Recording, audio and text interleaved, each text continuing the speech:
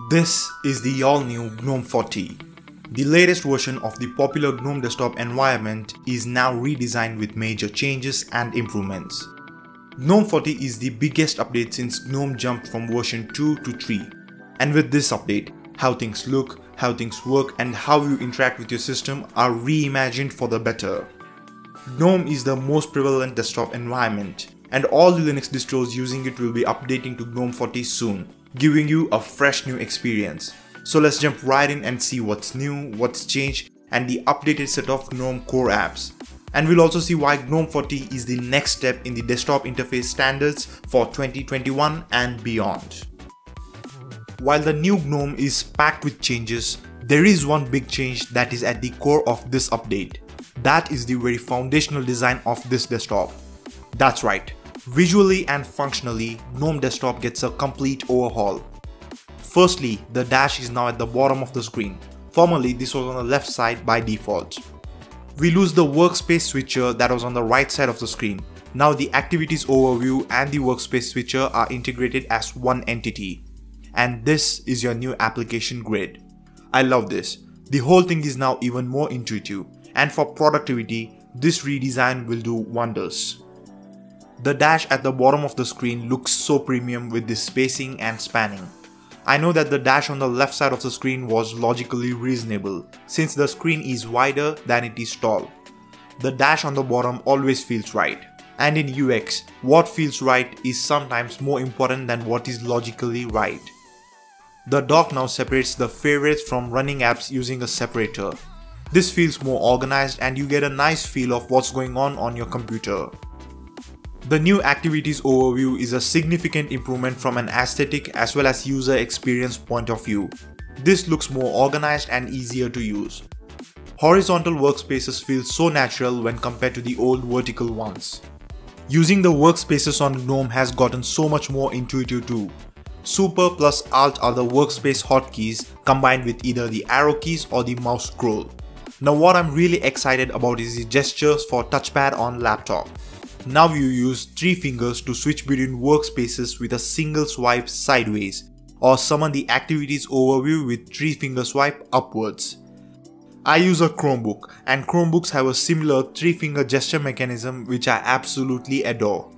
It makes switching between tabs and opening the app grid so easier and intuitive. It feels so natural to swipe with your fingers like that and see the response on the screen. Now talking about the app grid. I really loved the old app grid, but after using the new app grid for some time, I realized that I never used the app grid without searching for an app. Every time I opened the app grid, I searched first, then I clicked on an icon. I'm telling you this to hit home the point that while the old app grid looked nice, there is a difference in how we use the app grid on computer versus how we use the app grid on our phones. The new app grid is more customizable, and this is important because everybody uses some apps more than other apps.